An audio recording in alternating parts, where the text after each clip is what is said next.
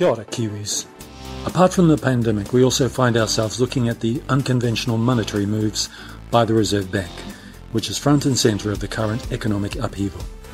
The government-owned Reserve Bank is creating more than $60 billion and is spending it into existence buying bonds from banks and rich investors. Of course, money creation happens every day at the commercial banks. When they lend for mortgages and business loans, they are creating money. This was confirmed in a document called Money Creation in the Modern Economy, published in 2014 by the Bank of England. It's on their website. Social Credit has always said the Reserve Bank could create money. We'd ensure it went direct to the government to use, without the need to charge interest or without needing it to be paid back.